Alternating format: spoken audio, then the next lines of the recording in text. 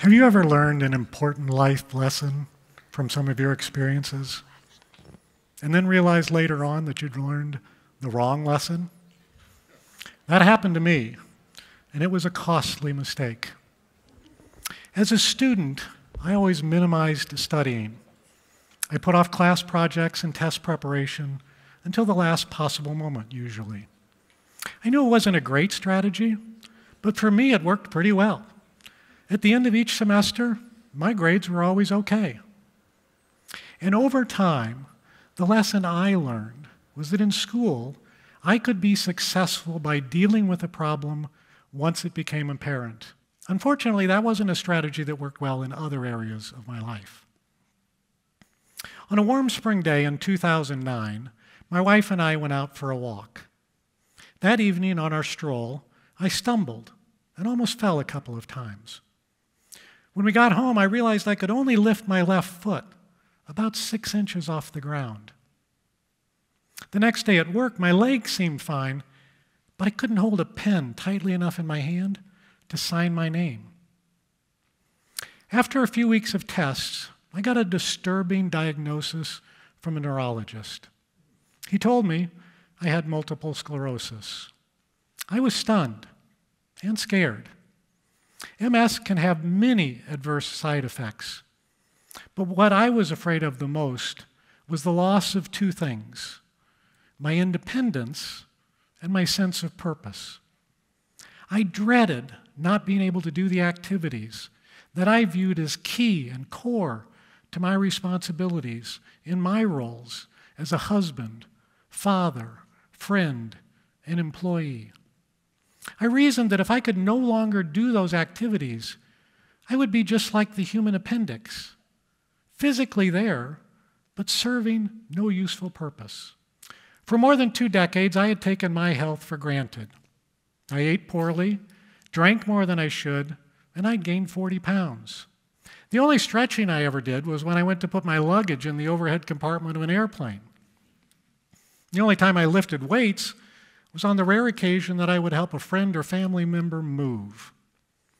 At work, I was under chronic stress, and I got accustomed to only sleeping 4 to 5 hours each night. But none of those factors rose to a level that demanded my attention until I got my MS diagnosis. And by then, it was too late.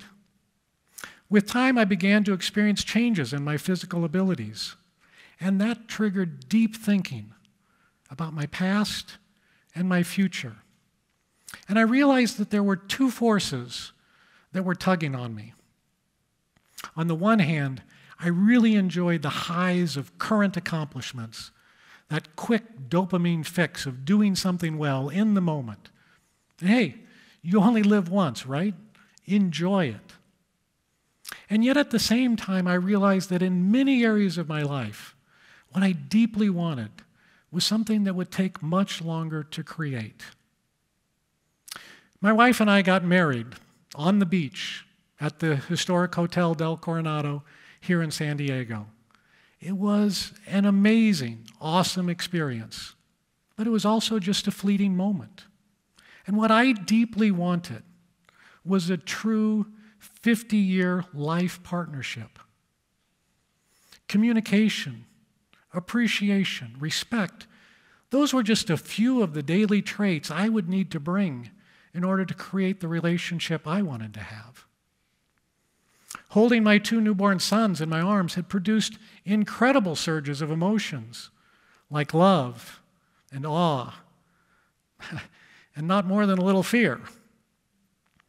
But what I deeply wanted as a father, what I deeply wanted was to raise sons that were happy and independent and caring. And I knew that in order to do that, I would need to focus on listening and coaching and encouraging for decades. See, to accomplish all the things that I wanted to accomplish in life, I realized would take sustained action over many areas and over many years. But constant problems, like my MS diagnosis, were sure to knock me off the path of progress. I wondered, isn't there a way I can avoid the pain of these incessant problems?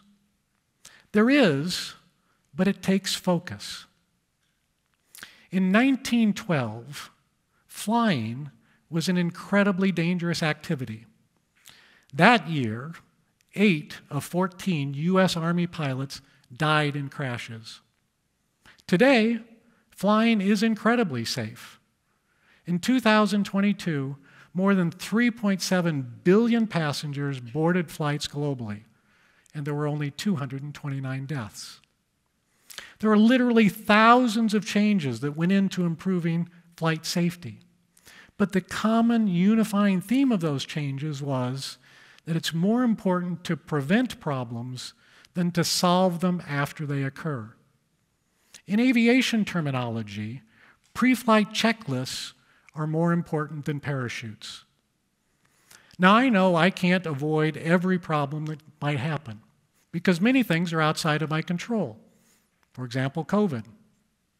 But I can have a massive positive impact on my future by eliminating or even just reducing the severity of problems that are within my control. Think of it this way. Many people spend 90% of their time focusing on problems they already have, and only 10% trying to avoid future problems. How much better would your life be if you were able to spend 80% of your efforts on problem avoidance and only 20% on problem resolution? Now, I know that may seem like common sense, but very frequently, common sense doesn't convert to common practice. So how do we bridge that gap? Well, here's a few suggestions that helped me. 2 do's and 1 don't. Do think long-term in key areas of your life. Have an idea on what you would like to accomplish and anticipate problems that may occur. Are you concerned that you may not be saving enough for a comfortable retirement? Then commit to adding 1% additional each year to your retirement savings.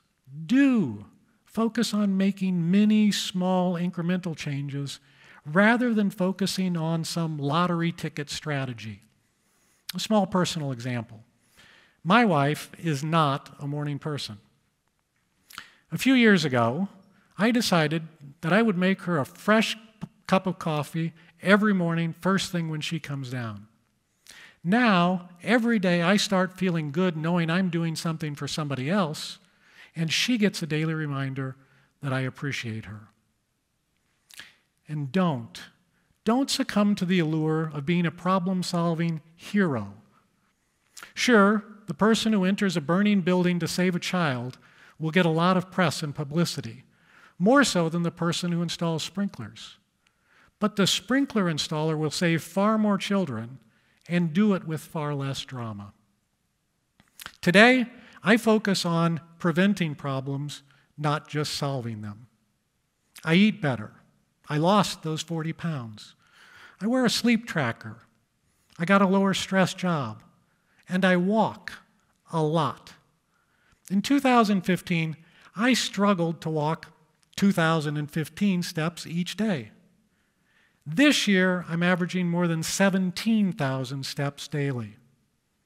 There are many things I cannot do, but I am once again excited about my future. And how about for you? How do you get ahead of the game?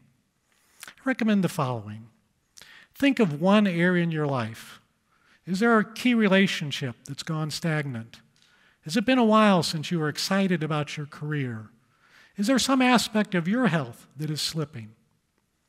Then try to think of one activity that you can start and sustain to help in that area. Find your version of make a fresh cup of coffee every morning.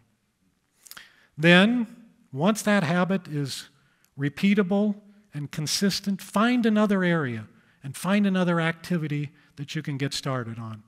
And repeat again and again and again. Don't wait for a problem to blow up in your face. Take charge. You can create the life you want and live a future where you spend less time solving problems and more time preventing them.